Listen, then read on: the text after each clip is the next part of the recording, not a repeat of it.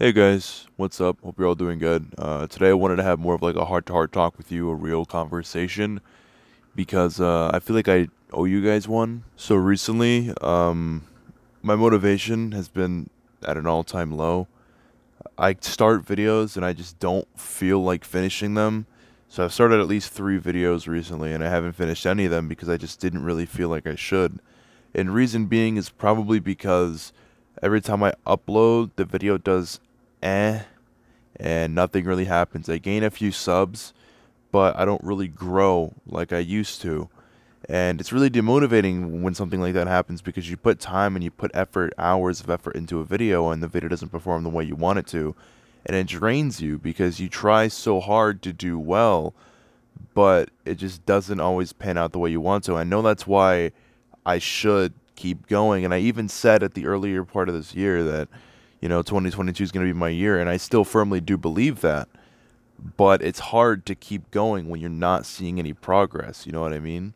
Like continuously posting and making all these videos and spending hours out of my days to do this when I don't see anything coming from it is a hard thing to do. I also have a job orientation on Thursday, so I'm going to be working soon if all goes well, meaning I'll have less time for YouTube, but it also means I'll be able to fund my YouTube videos by upgrading RAM, getting better streaming software, things like that, so I can actually stream and make videos better, though I won't have as much time to do so. I don't know my schedule or anything yet.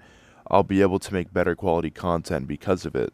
So first thing I'm going to do is probably upgrade my RAM on my computer, do more computer things, try to stream more often and better quality, whatever I want to do. Everything, all of that stuff, that's the goal.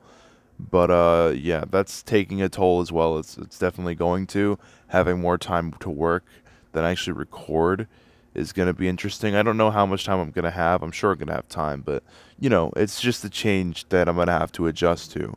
But I want to let you guys know that because I feel like that's something you should know. But anyway, there should be a normal video this week, hopefully. I'm going to try, maybe get it out tonight or tomorrow or something. That's just the goal. I really want to get something out there because I haven't gotten anything out there in a while. But I just want to let you guys know that I'm not going to edit this video much.